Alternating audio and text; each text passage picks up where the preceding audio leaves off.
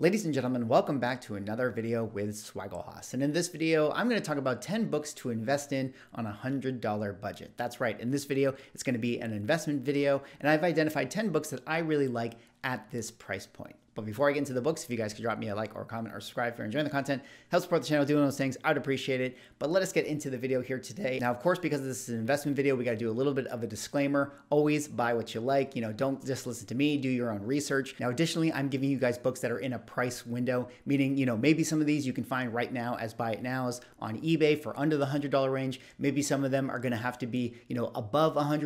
You're going to have to use a little bit of patience. Maybe you're going to have to find that one copy out there in the wild at an LCS. But generally speaking, if you can find any of these books around this price point, I think you're going to be doing really good overall. Now that I got all the caveats out of the way, let's get into my first pick. And my first pick is actually going to be Marvel Premiere number 47 from 1979. And what is the significance of this? Well, this would be the first appearance of Scott Lang as Ant-Man in Marvel comic books. Now, of course, you guys know Scott Lang is the Ant-Man character that is played by Paul Rudd in the MCU. And this book right here would be the first time that Scott Lang would take up the costume of the Ant-Man character. And I really do like this book. I mean, when we think about, the character of Ant-Man, how much they have grown throughout, the last couple phases of the MCU in terms of their popularity, it really does feel like Scott Lang, even in Marvel comic books, is sort of the go-to Ant-Man, even over that of Henry Pym. And for that reason, I really like this book as being one that can continue to grow to higher values in the future. On top of that, I really do like that this is also the first appearance of Cassie Lang. Cassie Lang, of course, is the daughter of Scott Lang.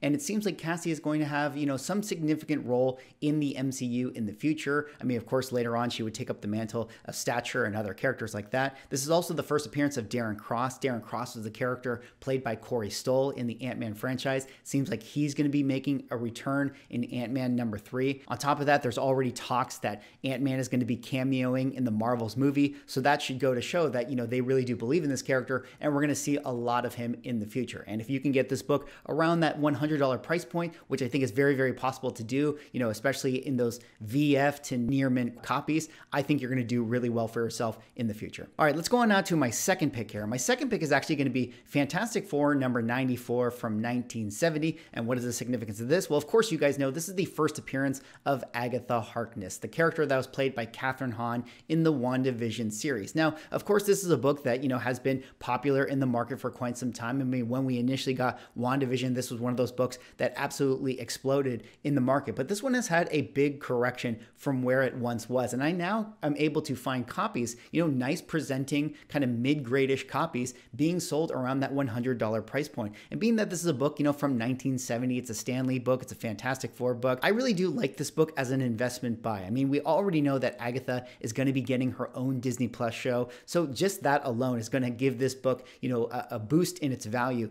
once we actually start to see images and trailers for that show. On top of that, I really do think the character of Agatha Harkness has a lot of potential for the future. I mean, she already has all these connections to Wanda and the sort of mystical world of the Marvel Cinematic Universe, but she has a strong tie and a strong foundation to the Fantastic Four. She was the nanny of Franklin Richards, for instance. So I think there's a lot of potential to utilize Kathryn Hahn in many projects in the future, and I can really see Agatha Harkness growing into a bigger character than she is in the comic books. All right, let's go on now to my third pick here. My third pick might be the first book where we're kind of stretching our budget, but I do think it's possible to find this one for $100. And the book I'm talking about here is Marvel Premiere number 1 from 1972. This is the first appearance of him as Adam Warlock, a book written by Roy Thomas. And of course, we know that in Guardians of the Galaxy 3, we're going to be getting Will Porter as Adam Warlock. A lot of the Adam Warlock keys definitely saw a spike up in the market. And in particular, the Thor 165, the first full appearance of him, seems to be the book that, the market commands as being the most valuable. And that makes sense. It's an older book from 1968. So there's probably going to be a precedent for it commanding a higher premium just due to the age of the book. But this one right here here to me feels like this might be the book that we look back on as the one to own for the character, because of the fact that this is when he actually takes up the mantle of Warlock. And in this storyline, it is the High Evolutionary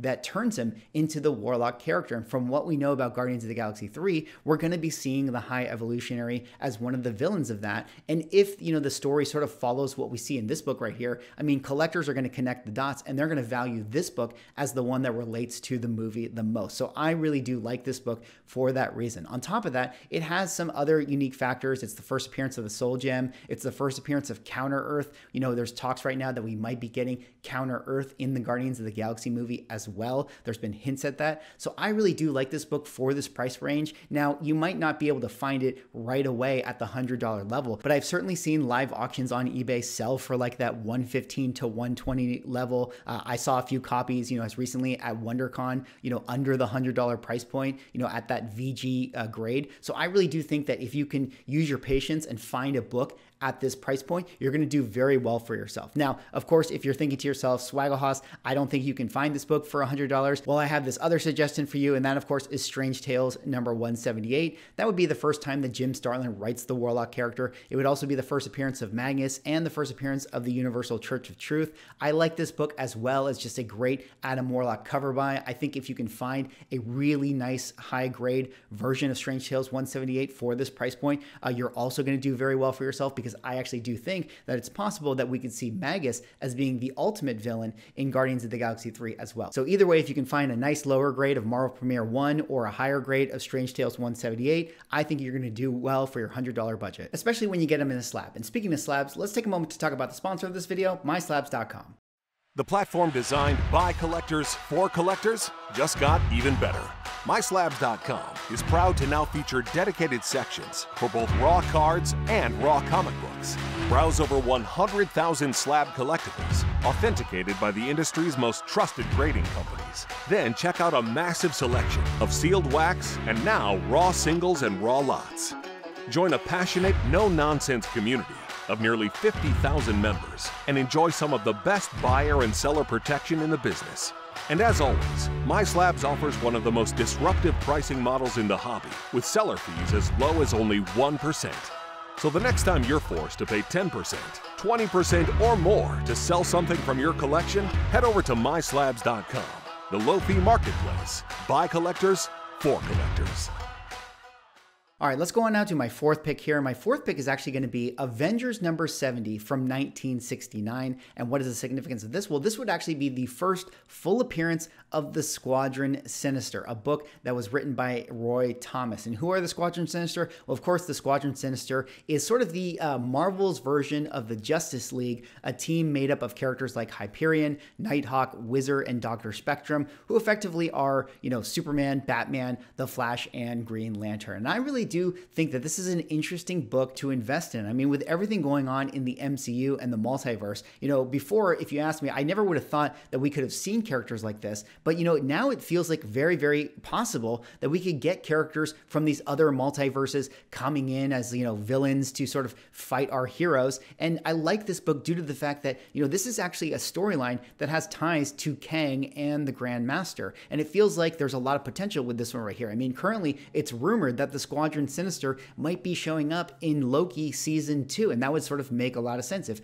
Loki is exploring these different multiverses and Kang ends up bringing in a bunch of his lackeys who happen to be the Squadron Sinister right here. I could see them doing that. But even MCU spec aside, I like characters like Hyperion and Nighthawk. I feel like they've had influence in Marvel comic books, especially Hyperion. He's really grown to be a character that collectors actually really do enjoy. Now you may be thinking to yourself, the book to own is actually Avengers 85, which is also why I have it on the slide right there. That would be the first appearance of the Squadron Supreme, the, superhero version of the Squadron Sinister team. But, I still like Avengers number 70 simply due to the cover. I mean, you get to see the characters on the cover. I think, collectors, even if Hyperion, say, shows up in the MCU, I think collectors will still gravitate to Avengers 70 simply because we see a version of him on the cover. But either way, I like these two books, 70 or 85. If you can find a really nice nice, midish high grade around the $100 level, I think this is a book that's going to continue to go up. All right, let's go on now to my next pick here. My next pick is actually going to be Strange Tales number 180 from 1975. And what is the significance of this? Well, of course, this is the first appearance of Gamora, a book written by Jim Starlin that would actually feature the second appearance of Pip the Troll and the third appearance of Magus. Now, of course, I like this book because it is the first appearance of Gamora. I think Gamora is one of the premier Marvel female characters there is in the MCU and also in Marvel comic books currently. Now, I know what you guys are thinking. You guys are thinking, well, we're going to see her in Guardians of the Galaxy 3. This book will probably have a spike on that, but, that might be the end of the current Guardians roster and we'll never see Gamora again. And even if that is true, one of the things I would push back on and say to you guys is that I think that Gamora is now sort of Marvel brand royalty. And what I mean by that is, the Guardians of the Galaxy characters like Rocket Raccoon, Star-Lord, Gamora, etc. have, catapulted themselves into such an S-tier status of character that, when you go to Marvel Disneyland, you see characters like Gamora walking around. You see costume puppeteers for Rocket Raccoon. I mean, I think that the generation of people who love Marvel will still, value Gamora in a very high way. And even if we don't see Gamora in Guardians of the Galaxy number 4, I still think that Marvel will be utilizing her in the comic book form. So I really do think that this is a character that is going to stay around in pop culture. And for that reason, I think that this is a great book to own. All right, let's go on now to my next pick here. My next pick is actually going to be Incredible Hulk number 102 from 1968, written by Gary Friedrich. This would be the big premiere issue for the Incredible Hulk run. Now, kind of like the Marvel premiere one, this might be a book that is sort of stretching our $100 budget here. I mean, we might have to go up to the $120, $130 level, but I do think it is possible to, snipe a book like this on a live auction or to find one in the wild being sold around that $100 price point. So I really do like this book for that reason. Now, I like this book because it is the big premiere issue. I think this one is really undervalued compared to its counterpart, big premiere issue comics. When we think about Cap 100, Iron Man 1, Submariner 1, etc., this one is definitely the one that is like one of the least valuable of the set. And I think one of the reasons for that is that, Incredible Hulk has sort of been kind of forgotten as far as like his MCU status is concerned. I mean, because we never really got, his next couple films since we got the Edward Norton version of him. But I really do think that, with everything going on with She-Hulk, where the MCU is going, them sort of acquiring the rights back to the Hulk character, I think that it's possible this is going to be a book that, eventually catches up, or the market will eventually catch up to this one. And this one will really start to shoot up in its values. I mean, it looks like we're going to see more Mark Ruffalo in the She-Hulk show. It looks like a possibility that we could be leading to a World War Hulk type of a crossover event. So if we do, in fact, do that, I think that this is going to be a book that, slots right into that price point where people who want to collect the Incredible Hulk character can afford a book like this, because we all know Incredible Hulk number 1 is basically untouchable, and anything, prior to this issue right here is really expensive for Hulk collectors. So I think that this is a classic Marie Severin cover that is definitely worth picking up at that $100 price point. Now, I also have the Tales to Astonish number 93 on my slide. That's my caveat book. If you don't believe that you can find 102 for $100, well, I would throw out to you that Tales to Astonish 93, the classic Marie Severin cover with Hulk and Silver Surfer, would also be a great book to pick up at that budget range. All right, let's move on now to my 7th pick. And my 7th pick is actually going to be Iron Man number 282 from 1992. This would be the first full appearance of the War Machine armor, a book written by Len Kaminski. Now, I, of course, really love this book because later on next year, we're going to be getting the Armor Wars Disney Plus series. I think that this book right here is the book to own for the character of War Machine. Now, I know what you guys are thinking. That's actually Tony Stark in the War Machine armor. We're going to talk about that one in a second. But in my opinion, I do think that when Armor Wars rolls around, everything War Machine is going to go up in value. And I think that this is a great book to get your hands on. Now, let's talk about some of the other books you see on the slide right there. Of course, there's Iron Man 281. That I would dub the first cameo appearance of the War Machine armor. I mean, key collectors suggest that that's the first appearance, but this is a situation exactly identical to Hulk 180 and ASM 299, where you see, the image of the armor on the last page in the last panel, and then, you get the full appearance in 282. And what do we know about the market with regards to that? The full appearance is the one that collectors want to own, especially since since you see the armor on the cover. Now, a lot of people also talk about Avengers number 94. I think that that's also a great book to get your hands on because that's War Machine taking up the code name of, the War Machine character, but that's not actually the first time that Rhodey wears the armor. So, with all these different, moving parts and caveats and other issues and things like that, 282 to me still feels like the one to own, even if you are a fan of specifically James Rhodes. Now, one of the things that's great about this too is that Rhodey is in fact involved heavily in the 282 storyline, so it's not like he's invisible from this comic book as well. But I like the fact that it has War Machine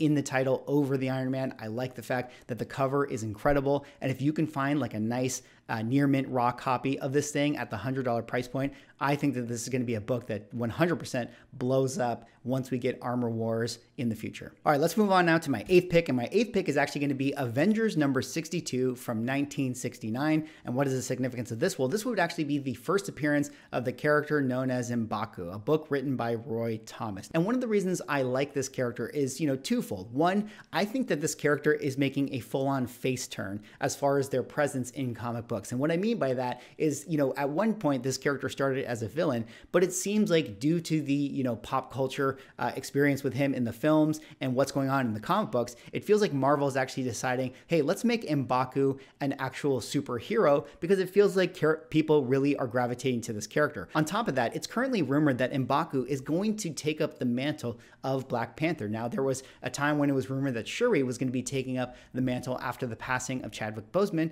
but with everything going on with the controversy around her, it feels like they're moving in the direction of M'Baku. And for that reason, I like this book right here as being significant with regards to what happens next in the Black Panther universe. On top of all that, this is a John Buscema cover. You gotta love the John Buscema covers. All right, let's go on now to my 9th pick here. My 9th pick is actually going to be New Mutants number 87 from 1990. And what is the significance of this? Well, of course, you guys know this is the first full appearance of the character known as Cable, a book written by Rob Liefeld. And of course, Cable, you guys know, was played by Josh Brolin in the Deadpool franchise. He is also the character that was, I would argue as sort of the narrative glue to the X-Men animated show from back in the day. And those two reasons are really some of the reasons why I like this book and the potential for this book to go up in value, especially if you can find it at this $100 price point. I mean, we already know that we're going to be getting a Deadpool number 3, and I think it's safe to assume that Josh Brolin would be showing up once again as the Cable character. On top of all this, we're getting the X-Men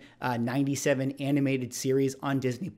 I would suspect that we are going to have a return from the character of Cable in that animated series as well. So for that reason, you have two different touch points for Cable having an impact in pop culture. All right, let's move on now to my last pick for books to invest in on a $100 budget. And I have sort of a trifecta of books here, a sort of choose your own adventure. But we're going to start by calling this Marvel Superheroes number 13 from 1968. And what is the significance of that book? Well, that one, of course, is the first appearance of the character Carol Danvers. Now, of course, we know Carol Danvers is played by Brie Larson in the MCU. She would go on to become, Ms. Marvel, and then later on Captain Marvel, specifically Captain Marvel in her film that we saw there.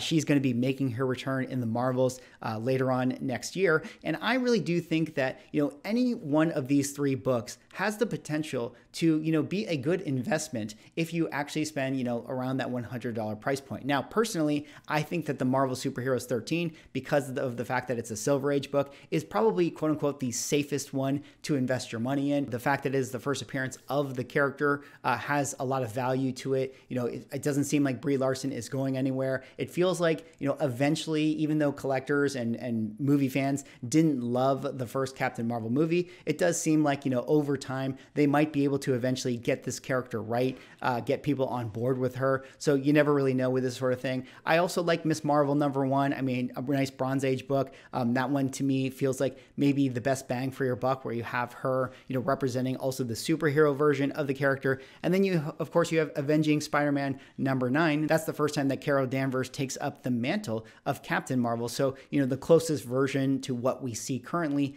in the MCU. So, whether it's Marvel Superheroes 13 as like a VG copy, copy, Ms. Marvel 1 or Avenging Spider-Man 9, you know, you're looking at near-mint copies for that. If you can find any of these books around the $100 price point, you know, depending on what you like, depending on what kind of a copy you prefer, I think you're going to do well for yourself.